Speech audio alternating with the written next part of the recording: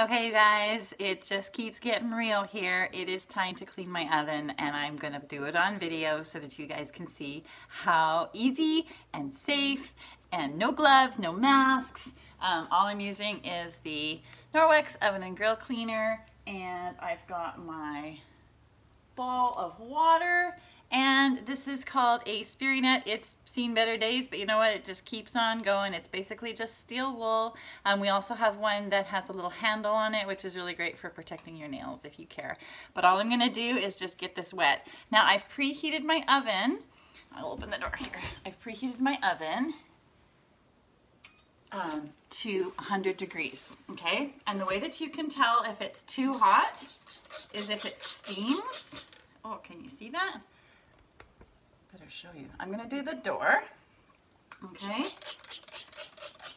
And it looks like it's okay. Some ovens pretty much now, they don't preheat any lower than 100, so you wanna actually stop it when it gets to 100. All right, maybe what I'll do is I'll just bring you a little bit closer here so you can see. Okay, so all I've done is I've just let that sit on the glass, and then it just takes a couple minutes. I'm just gonna scrub away. The water just kind of helps it move around. This is an enzyme, so it's completely just naturally eating everything on the glass. And it is so awesome. I can feel it coming off. And it takes just not hardly any scratching. Like, I'm not pushing at all. I'm being quite light with my hands. Woohoo, I can't wait. It's so great. Okay, and then all I gotta do is wipe it off. So now I'll just grab my EnviroCloth. I had to get one out of my drawer. Okay, EnviroCloth, wipe. Look at that. Pretty great.